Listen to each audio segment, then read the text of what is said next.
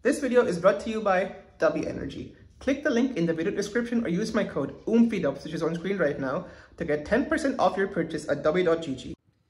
Good day, Chartier Oomfies. Chartier here from Chartier Gaming. And today we're going to be playing a super old, well, not really super old, but like we're going to be playing this like retro game. It came out in 2008. So for some of y'all, that's retro. Called Redhead. And if I sound a bit weird, it's because I'm recording this like the second time. The first time I didn't realize my game stream wasn't selected. So yeah, I mean, you guys are welcome. And we're going to be playing it on, you know, like semi-modern hardware. So my MacBook Air and this PlayStation 5 DualSense controller. So without further ado, let's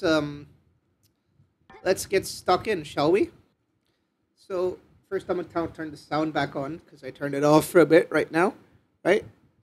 And I think that was the... Oh, fuck. Yeah, okay.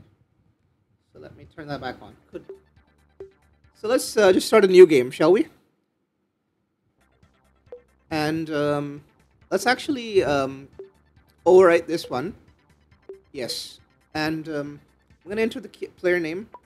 So just Kiwi, you know, I like to be called Kiwi. That's my nickname since I was a kid. Don't let anyone tell you otherwise. I'm the only Kiwi on the planet. Okay, I'm just kidding. If your name's Kiwi, comment down below, right? And so I usually skip this part, but like let's just read through this story because you know why not? Okay.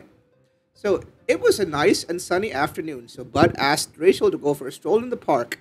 Bud was hoping that he would finally gather enough courage to tell Rachel that he loves her. Oh, that's so cute.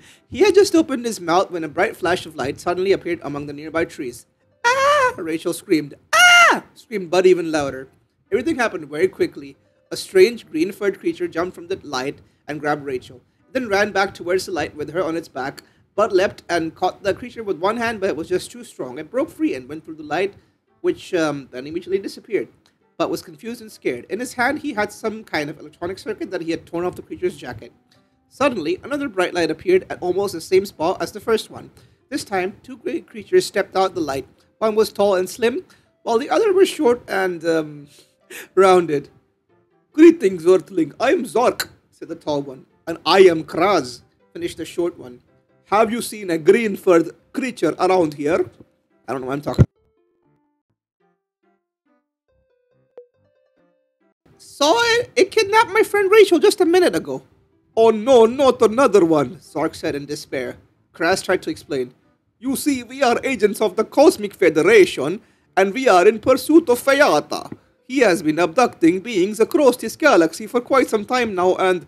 "Wait, Kraz!" Zork yelled and turned to Bud. "What is this that you are holding in your hand?" he asked. "I don't know, just something I ripped off the creature's jacket," said Bud. Zork and Kraz looked at one another in total disbelief. "You have damaged this portable space-time teleport," said Kraz. "Fayata will not be able to get to his ship without it. He will be forced to use this world's stationary portals, and therefore it will be easy to follow him." "Stationary space-time portals?" Bud was amazed. "Here on Earth?" "Well, of course," Kraz said nonchalantly. "The Great Empire put them here long before the Federation was even dreamed of." "I have located Fayata," Zork reported. "His malfunctioning gear teleported him 8356 years back in time. He is still on this planet, yada yada yada." A lot of yapping, so they basically send Bud right after Rachel. And yeah, that's how he gets to a strange forest. So let's play the first level of stage 1. And we're doing this without cheats, because, you know, why not? It's going to be extra hard, by the way, this way.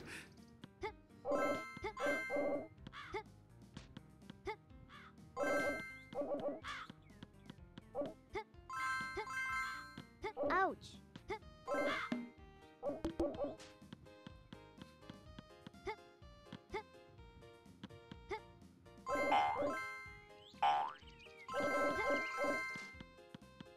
So what we're supposed to do is we need to get that minus 176 thing to like 0 so that the exit portal opens, and we need to find the exit portal and go through it.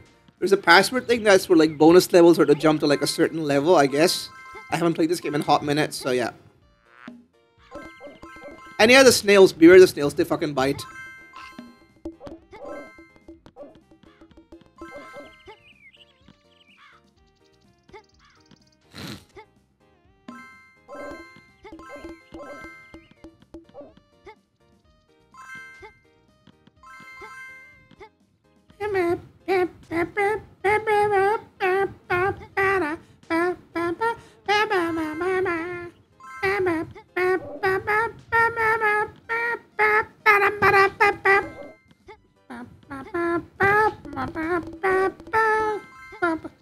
I hate these fucking pigs, I swear to God.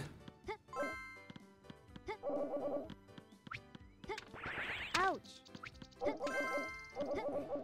And that squirrel's a little shit too. A few moments later. So we're not really going to be getting the password in this one, because, you know, I make the rules. It's my channel. You don't like it, don't go away. I'm just kidding, but like, yeah, I'm not going to go grab the password in this one.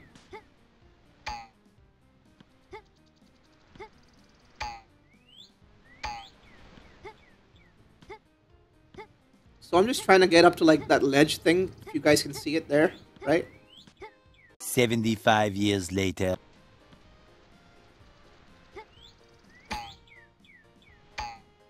There we go. So we just got an extra life. So this is apparently like what, 8,000 years in the past, like 9,000 years in the past, I don't even know. Let's save at this checkpoint. Ouch. I think we have the exit portal right there. So we just need enough coins now.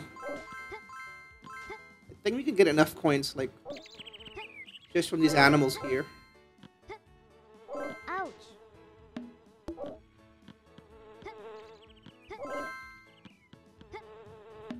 I fucking hate these bees.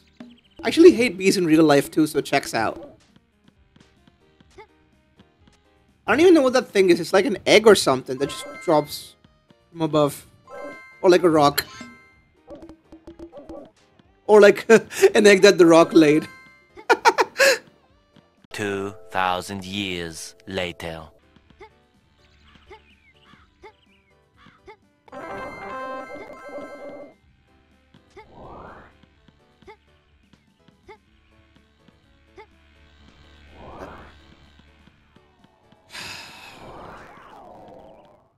And there's that.